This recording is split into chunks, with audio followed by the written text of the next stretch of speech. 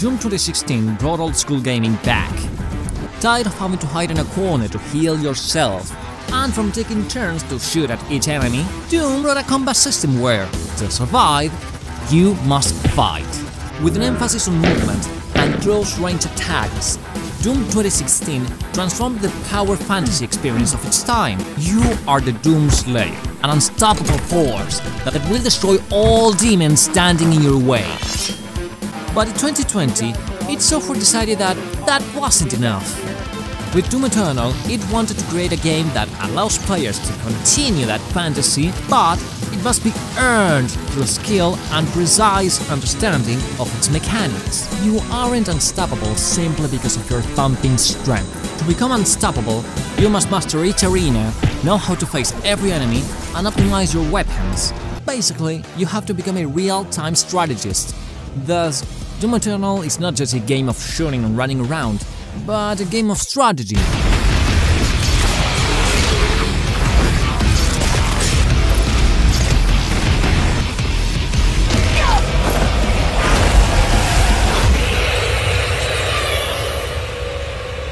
Let me explain first. When playing Doom Eternal, the objective is simple. See that over there? If you press this button, that thing goes boom! Great! Now you know everything you need about the game. Nah, just kidding. At its core, Doom Eternal is simply that, point and shoot. But it's in how it's implemented that makes the game go from just another shooter into a strategy game. It's your skill in shooting and reasoning that will determine whether you survive each encounter or not. For example, as soon as you start the game, you get a shotgun and 3 enemies that teach you the basics. Aim, shoot, move to the next combat zone. And if you see someone glowing blue, grab your chiropractor license and attend your patient. As you continue advancing, you'll come across a "oh my god, look, a toy!" As you keep going, you'll find a weapon upgrade station, where you can choose between 2 options to upgrade your shotgun. A grenade that goes kaboom! Or one that goes Usually, I prefer to go with a grenade. Kaboom! Now that we have a weapon and a variation on how to use it, the game immediately places 3 enemies together, making us think. With 3 enemies in front of you, will you shoot each one, wasting 3 bullets? Or will you throw a grenade to falter them all and perform a glory kill on each one? Exactly! Throwing a single grenade is your best option. That way you will fuck! Well, don't worry. Just throw another grenade to incapacitate the other 2. But could you aim properly, please? Oh no, I'm sorry. I didn't mean to scream at you like that. It was my intention. Hey, how about we go and rape and tear some demons, huh? And now that you have the basics down, you arrive at your first combat arena, where you face 3 different types of demons: zombies, soldiers, and imps. Each one has its own quirk. The soldier has a weapon that shoots plasma balls. The imp runs around and throws fireballs that deal considerable damage, but are easy to dodge. And the zombies just there. These 3 demons fall in a category that the game calls fodder. And why are they called fodder? Well, because with a simple shotgun and an upgrade, you can do this.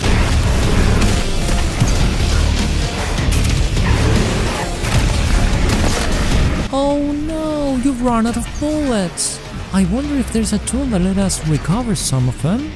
Do you know? The chainsaw, besides being a tool that makes a tree go boom, it also helps you recover ammo. Why? I have no idea. So, find the nearest enemy and go. Hey, I've got bullets again. And look at this great detail. In less than 10 minutes, this game has already taught you the fundamentals that you'll use from the beginning to the end. Aim, shoot, move, chainsaw. Really, that's all? How is Doom Eternal a strategy game? And all I have to say is to shut the fuck up! It's in those 4 fundamentals where the perfect balance between weapons, enemies, and the level design makes it a strategy game.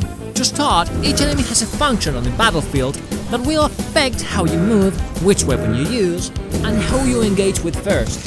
In short term, you'll fight 3 types of enemies, the ones we've already seen called fodder, heavy demons, and super heavy demons. In the fodder category, there are a few more enemies, such as gargoyle or variations of the zombie. They are extremely weak, but spawn indefinitely until you've defeated all the enemies required by the arena. Therefore, they can serve as source of limited ammo, armor, or health. And entering into the heavy demon category, I like to create 2 subdivisions, those with weak points and those without one. But what do I mean by weak point? Well, there are certain enemies whose parts of the body can be destroyed to weaken them. For example, the Arachnotron is a long-distance enemy with a plasma cannon. But you can destroy it with a precise shot and pop! No more cannon. Now it changes its behavior and tries to get closer to you so that it can attack you, allowing you to move around the arena more freely instead of having to dodge its bullets like in a bullet hell. Next, we have the Manquis, a monstrosity with 2 fire cannon for arms that also work as flamethrowers. This makes it a dangerous enemy both at close and long range. However, you can destroy these cannons, making him able to attack you with only close range attacks. Similar to the Manquis, the Revenant has 2 cannons on its shoulder, and if you break them, its only way to attack you is with melee attacks. The Kaku Demon is a meatball that shoots plasma and bites you when you get too close. It's a fierce enemy with great speed that you can't afford to lose sight of or it will catch you off guard. But because it has a mouth this big, you can make it eat a grenade, literally, and it becomes an easy glory kill. Finally, I like to group the Pinkies and Maker Drones in the same category, because their weakness is bullet go boom. Then there are the rest of heavy demons, whose weakness is bullets. Well, I lied. There's one more demon.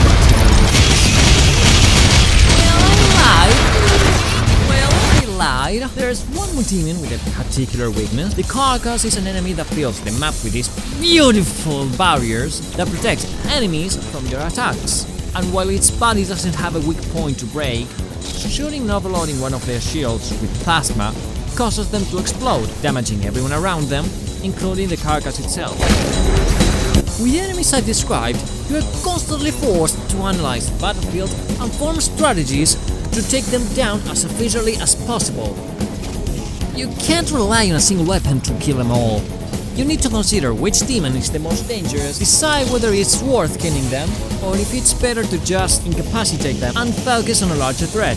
Also, ammo in this game is extremely limited, so each decision you make is not just about finishing off one enemy, but also about having enough ammo to deal with the next one, or if you have enough chains of fuel.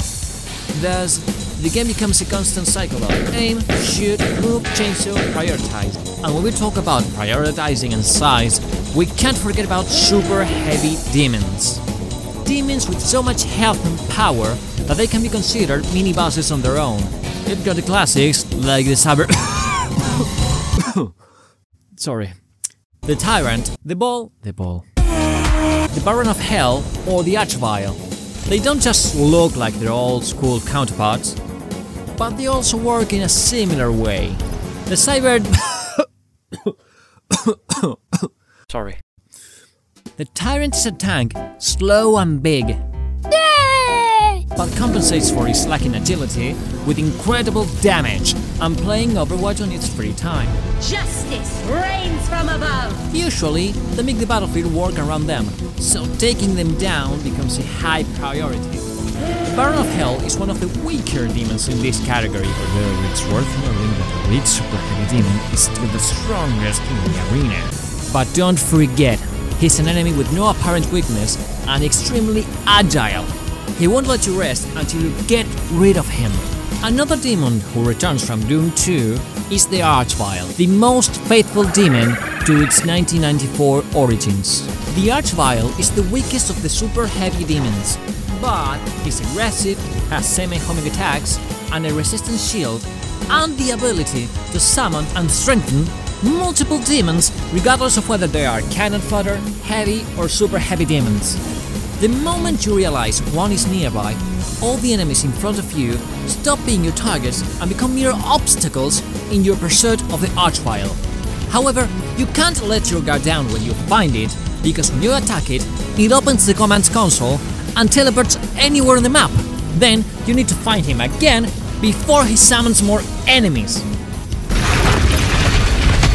When an archvile appears, the game adds more steps to its sequence: aim, shoot, move, chainsaw, analyze, prioritize, search, shoot, move. But this game doesn't rely only on nostalgia. Doom Eternal introduces a couple of new enemies that represent the spirit that its software wanted to give this game. And the first one of these is... I thought you would appreciate the sentry I chose. The great Argadon hunters from the Telos realm, though long thought to be extinct, created to hunt only the Slayer and his Night Sentinels during the Unholy Crusades. Some improvements on their design have been made. Enjoy what is undoubtedly my finest work.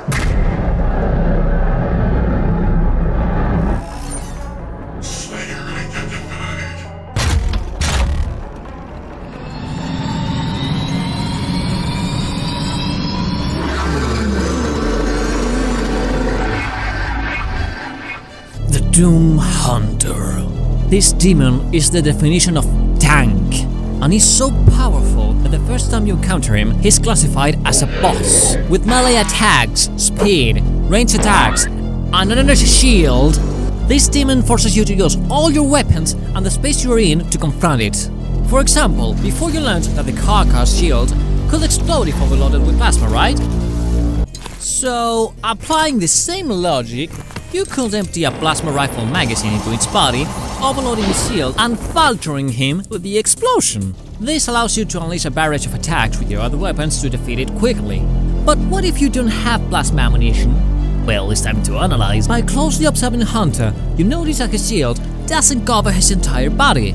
The tank he moves with is exposed, so you could try to freeze him in place and unleash a storm of attacks with normal grenades and the Gatling gun. Another new demon is the Marauder. Let me help you to see, Slayer. An extremely dangerous enemy. A man who once was an ally of the Slayer, but was corrupted and now serves the Dark Lord. Like the Doom Hunter, the Marauder forces the players to apply extensive map knowledge, their weapon proficiency, and, above everything else, test their reflexes. Most of the time, the Marauder is completely invincible. His shield blocks even the destructive power of the big fucking gun. The Marauder marauds the player constantly and has 3 different ways of attacking. If you're too close, he'll shoot you with the same double-barrel shotgun you've been using. If you're too far, he'll summon a dog that will follow you across the map while attacking with energy from his axe. And if you're a mid-range distance, he will until he finds an opportunity to attack you. However, the Marauder's got a weakness. When he's kind of close to you, he will prepare to attack you with a very strong attack, but his shields will go down and his eyes will become green. If you shoot at him right before his eyes glow, the Marauder will be faltered, giving you a brief chance to deal as much damage as possible. This window is so brief that you're forced to learn another skill that is really important in this game: quick switching. The time you have to deal damage is so short that if you don't switch between multiple weapons quickly, the Marauder will regain his composure and continue attacking you. This forces the players to improve at inventory management, dominate movement mechanics, learn how to use each weapon, and leave space for each player to attack in a short time however they would like. Just by searching on YouTube How to kill the Marauder, you'll find hundreds of different ways to kill the Marauder in seconds.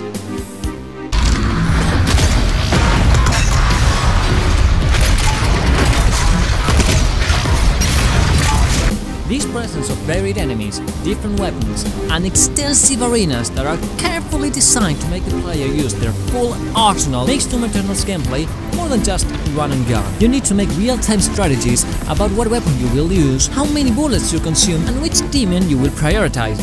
In Doom Eternal, you find yourself making multiple strategic decisions in a matter of seconds about what's happening right now and what move you'll make in about 5 seconds later. Playing this game without thinking won't help you. To enjoy it, you need to be deeply engaged with its mechanics, and it doesn't forgive your mistakes. At first, it can be a bit stressful, but it's just a matter of practicing until you enter to what the developers called the fan zone. And I know that I'm 4 years late since Doom Eternal came out, but this game is so good and I needed to talk about it. And with a new game in the works and a new official support for modding, I think it's the perfect moment to speak about this game. Besides, it's never too late to talk about it, because Doom is eternal.